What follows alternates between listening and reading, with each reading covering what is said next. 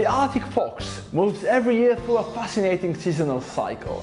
I saw this gorgeous one at winter time, when he adorns a beautiful white fur, a perfect camouflage in the snow.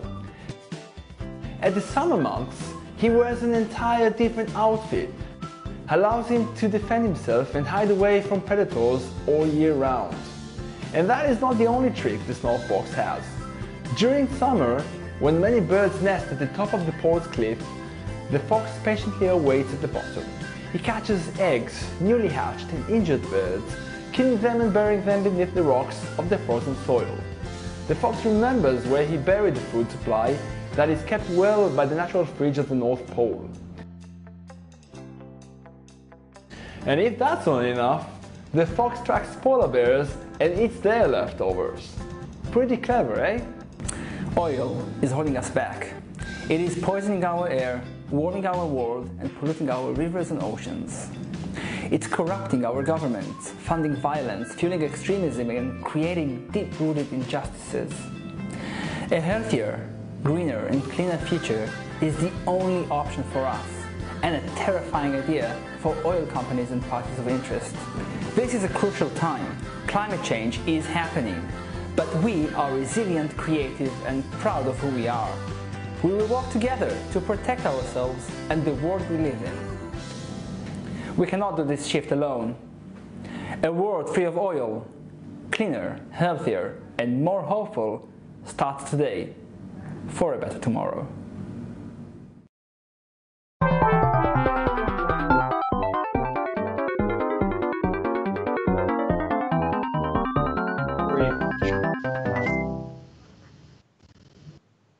Hello friends from Save the Arctic Facebook. Go. Seems like we had some technical issues, Roy.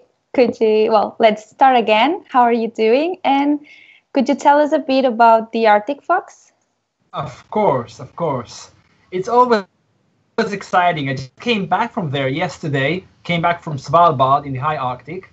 I see there are people from all over the world watching us right now. So hello to everyone from Croatia and some congrats about the World Cup and everything. But so I came back from there, from Svalbard. It was really cold, about 4 degrees outside, and this is summer. And every time there is an adventure, I met so many polar bears, 20 to be exact, went through ice and snow, and saw, of course, the melting sooner of the Arctic snow, and also met the Arctic fox, which is always a great opportunity to meet mother and cubs. That's awesome. So what can you tell us about them, these little animals? So the Arctic fox is a really adorable animal. They work in the summertime. I mean, usually their dens are underneath huge bird cliff, and there they wait for birds to fall injured, or they go and hatch eggs. And when they catch them, they actually bring them. The mother brings the birds or eggs to their cubs, and they eat and they nurture on that, and then they grow up and become adult foxes. What they cannot eat, they actually dig and bury in the ground, and they keep it there for cold times, for times when there are no birds, where they must rely on their stash to survive the harshest months. So, and it doesn't rot because the land is frozen, it's permafrost. Putting your dinner in the fridge, in the freezer, and then you can eat it whenever you want. That's what they do. Actually, I've read a research saying they actually find 10 to 20% of what they dug and buried. So like most of it, just they forget where it is. So so they are curious. They are amazing animals, and of course, like all the animals right now, they are also facing some hardship in the changing climate of the Arctic. That's really interesting. We're used to see photos of the Arctic foxes and they are white. Is it always like this? So they are white in the winter time. They are white in the winter time when they need thick fur for insulation and white for camouflage in the snow. So in time they have their summer coat. Their summer coat is very short and it's brown for summer camouflage in the landscape of Svalbard. So it's different. They are small. They are smaller. They're smaller than the red fox that many of you probably know. And they always ask, how does a fox do? What does the fox say? So they bark. They have like tiny barks, which is really adorable. That's amazing. Are these animals curious and friendly? Well, yeah, of course. They are very curious and very, especially the cubs. So I photographed them on what was it? Last Saturday, which is like 3 days ago, and they just, you know, they run, they come closer. They try to grab one of the people I was guiding, one of their gloves, trying to take it away. 2 years ago when I was there, they caught some sunglasses of somebody and just ran off with it. So yeah, they're curious and really easygoing fellas. Yeah. And These are images we're seeing right now are from Saturday. They are really amazing pictures. Are they easy to find?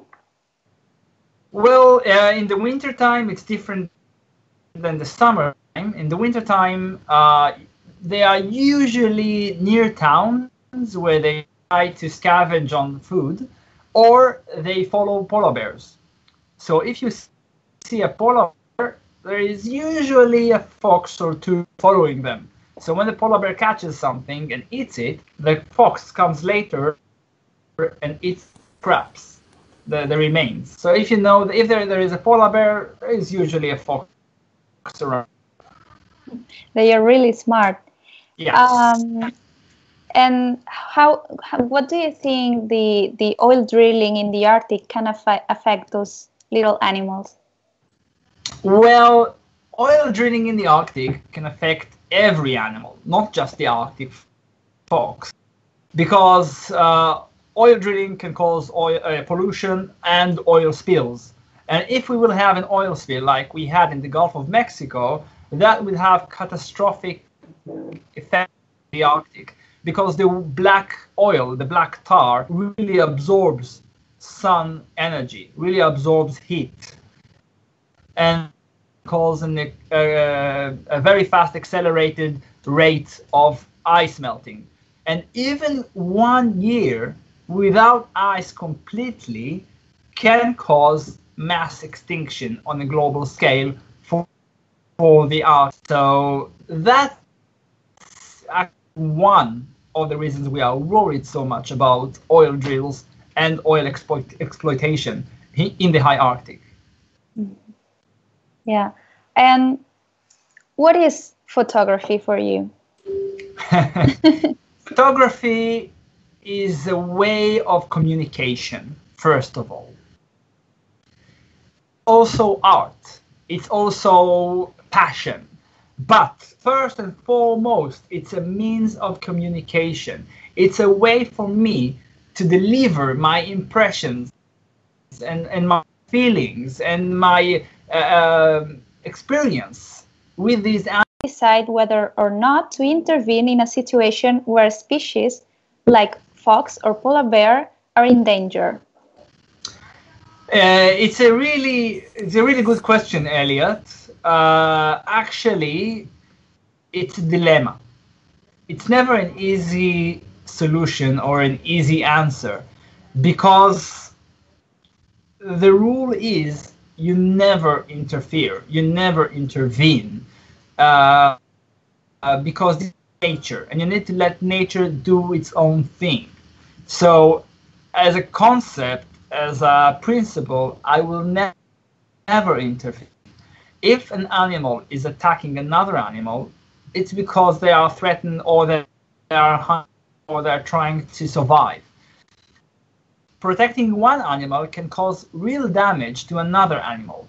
And also, if even you see animals starve, which is one of the hardest things to see, it's a problem to feed them, because if you feed them, you start to associate food with you, and that can cause damage in the long term, not only for this specific animal, but for the entire species, because from that point, they will try to go near people, and some people might take that the wrong way.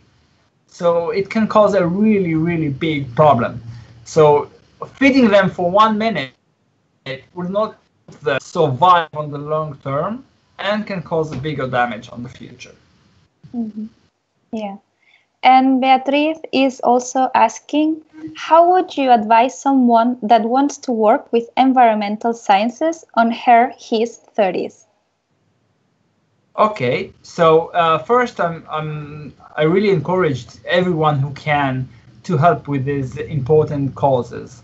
So if you want to work with the scientists, first you need to look which scientists, which projects, which grants, which universities are conducting research in this specific environment, and start contacting them if they need volunteers. Working with environmental organization like Greenpeace, well, you can contact Greenpeace directly, and I know Greenpeace is always looking for help and volunteers and funds and everything. And but it's not, I mean, I don't want to discourage people, but it's not like if you're going to help them, they will send you to the Arctic and fund your expeditions. It's usually the other way around. So every project, every research, every organization has its own agenda and its funds and its own means of survival, which is never simple in our current reality. So we're always looking for people who will join, but you have to create your own infrastructure for that. And following the topic, do you have any tips for wild photographers? Oh, of course. Well, first of all, the most important tip is get out there. That's the most important thing, because if people just fantasize about wildlife photography and they don't get out and actually take wildlife photos, it's not going to get you very far. So that's the most important thing. Get out there, experience as much as you can, whatever you can, in every opportunity you have. You don't have to go all the way to the North Pole, although I really recommend it. You can even start in your own backyard. You can start in your neighborhood. You can start in your state or county or in the general area where you live in, because nature is everywhere. Nature is in your backyard. You can photograph birds, you can photograph foxes, you can find out which animals are living in your vicinity, and just go for it. Just go and photograph. So that's the most important tip.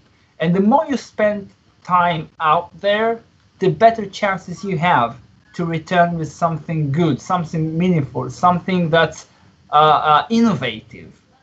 And when you get better and better and better, you start going out there furthermore to Africa, to the North Pole, to Kamchatka, to the Polynesians, to South America. Everywhere is nature, everywhere it's happening. Those are really good tips, so we just have to go out. Yes. So tell us a bit about your last trip in the Arctic. How many times have you been there? How was it experiencing it now? So my latest trip there was on a boat. It's summertime, so everything is melting. And actually, comparing to last year, there was very little ice. Last year, when I was there, same time of the year, in the first half of July, there was a lot of ice that we couldn't even circle the island of Spitsbergen. This year, the ice has retreated really, really far north.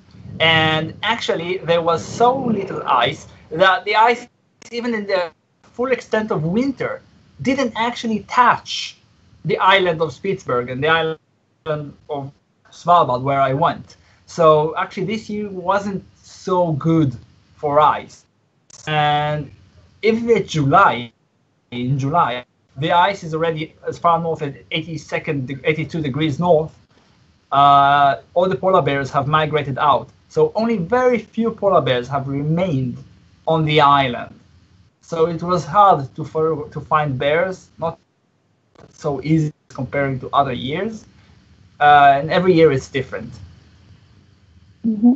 We're seeing amazing photos right now of the Arctic foxes you found. Can you explain a bit those? Okay, sure. The foxes, as I said, in the summertime, it's only the female who raises the cubs. The male goes away. And so they eat as much as they can. The mother really likes to play with them around, so they are full of energy. And you can see running around vigorously. And actually, if a male comes by, it will be a source of tension because a male can kill cubs that are not his own. So that could be really dangerous. So every time it's like a lot of tense, and they are always hiding, and they're always careful and cautious. So it is not so easy to survive. And when September comes, the fox is separated from their mother, and they need to survive the first winter on their own. And that's why you have a lot of cub mortality, because a lot of them don't survive the harsh winter conditions on their own. So it isn't easy to survive there. We see a question by Esli Wesselt saying what the biggest animal a fox will eat. I know they eat rodents and insect grubs. So there aren't any there aren't rodents, seal carcasses that polar bears have eaten or hunted, and in summer times on all of those birds. Yeah, just a reminder for all the people who are watching us now that they can see all your photos in your Facebook and Instagram websites. Yes. And your own website, personal website, right? Yes, sure, of course. And I publish more and more photos because I didn't even finish to back up all my photos from Svalbard. So I just sent you 3 images just so we can show on the live broadcast. But I share more of the foxes and the polar bear on my personal and social media. Great. What camera did you use on this last trip? All right, so I'm using a Nikon D850 with a 600mm lens and the new Nikon 180 to 400mm f4 with the built-in teleconverter. I'm using a Jitso tripod and Manfrotto video head, and my images will be published in several magazines, and my videos will be published in several future film that will be edited in the upcoming year. That's awesome. We have another question from Esli. If the bears are going, how will the foxes get food? Where do they shelter? Well, in the wintertime, again, the foxes can retrieve stashed away food, buried food in the frozen ground to themselves fed in the harsh winter. And they also rely on polar bears. If they won't be polar bears, the foxes will have a harder time to survive in the wintertime. So we will see more and more foxes dying of starvation. Because although polar bears can go and survive without eating for months, even 6 months, the foxes cannot survive for that long without food. So they always have to be fed. Polar bears, foxes will surely diminish in number. Great. Esli asked, where do they shelter? Well, yeah. Well, they have dens in the summertime under the bird cliff. In the wintertime, they just just snuggle. They just hug with themselves. You can say inside the thick fur. They just get their nose inside the fur, and like everything's covered. It like looks a fluffy ball of snow. And Beatriz is asking, do you think tourism in the Arctic is a bad thing or not? That's a very good question, Beatriz. And actually, it's a good thing if it's done correctly. It's a bad thing if it's done incorrectly. There is an organization of tourist operators in the Arctic called AECO, which created several guidelines that's supposed to protect the Arctic and its inhabitants. If all the boats, if all the tourists that go there will follow acts by AECO, they will do a good thing. So tourism for the Arctic is a good thing because of two reasons. First, it gets people aware of the Arctic, and more people go to the Arctic, the more ambassadors we will have, and of course for the wildlife there. If people will harass animals, if people will abuse their given chance to visit the Arctic, that of course will be a bad thing, and that's for tourist operators to protect, because they know the people who go there usually don't know from right and wrong, and that's why we have to have responsible tour operators in the Arctic. Okay. Well, thank you very much, Roie, for being here and answering all the questions and explaining your experience, and thank you everyone that has joined the live Q&A. Thank you very much. We're expecting to see you again next week, next Monday at the same time. Sure thing. Thank you.